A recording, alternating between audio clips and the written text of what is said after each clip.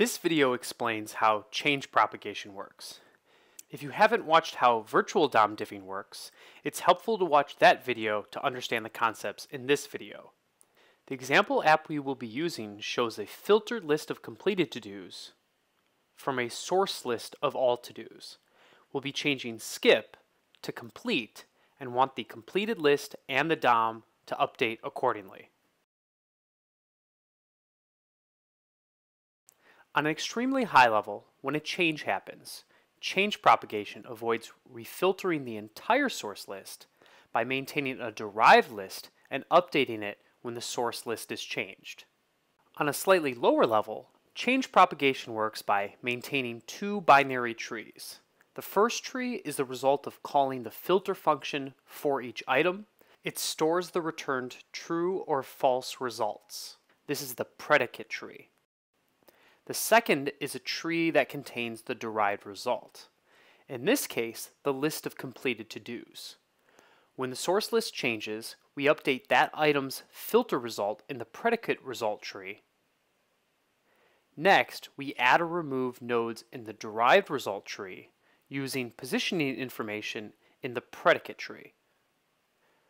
Finally, when we modified the derived result tree, we know exactly the right index in which to update the DOM. The predicate and derived trees are actually red-black binary trees. Binary trees are a lot like lists. They're key value stores and they're sorted by their keys. In our case, the keys are actually the indexes of the items in our list. The most important thing red-black trees provide is logarithmic inserts, reads, and deletions. They do this by coloring each inserted node red or black to maintain a semi-balanced tree.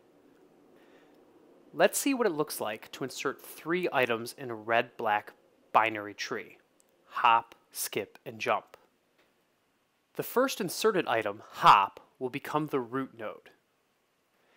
As we insert other items, they compare the keys, in this case the indices, of the two items. If the new item's key is higher, it goes to the right. So skip goes to the right and is given a color. When other items are added, they will be inserted in a similar way. Jump should go after hop and skip. However, the coloring rules are now violated. So the red-black tree is rotated, maintaining our tree's balance and fast updates and reads. Okay, so let's put this all together. We have our source list of to-dos, the predicate and derived trees, and the resulting DOM. In the bottom right, we'll track a theoretical cost of each operation. We'll say that changes in object land cost 1 unit, while DOM changes cost 10 units. Let's break down the trees a bit more. First is the predicate tree. A predicate is the function used to filter items. The predicate tree keeps the result of calling the filter function for each item in to-dos. That's why true and false are saved on each node. The second tree is the derived tree.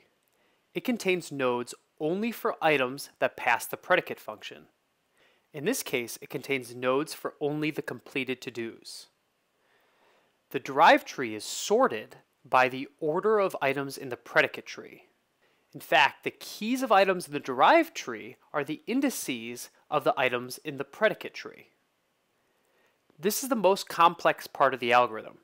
Notice that jump in the derived tree is the second item, but if skip gets added, jump needs to become the third item in the derived tree. To enable derived nodes to look up their index, each derived node has a reference to their sister node in the predicate tree. This is what the asterisk symbolizes. Finally, to quickly calculate the index of any node within its own tree, we store a left count, right count, and gap count on every node. Alright, so let's update skip to complete and see what happens. When skip is marked as complete, the predicate node observes that change and updates its value. Now that the predicate value is true, its sister node needs to be inserted into the derived tree. To insert in the derived list, we need to compare the indexes of skip and hop in the to-dos list. To find skip's index, we use skip in the predicate tree to calculate it. We do the same thing with hop, looking up hop's sister node in the predicate tree and calculating hop's index. Once we have both indices, we know that skip should be inserted to the right of hop and move to the next node in the derived tree. We repeat this process by calculating jump's index. To calculate jump, we actually have to read the skip node in the predicate tree. In a red-black tree, calculating an index for a given node takes logarithmic time. With the index of jump, we insert skip to the left of jump, which rotates the tree into its final position. Since we know the location of where skip was inserted within the derived list, we can render just skip and insert it into the DOM at the right place. Change propagation is a logarithmic squared algorithm.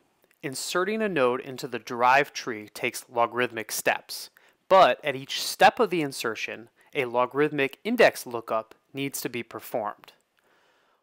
While logarithmic squared isn't as fast as logarithmic, it's far faster than linear algorithms running on even modest datasets.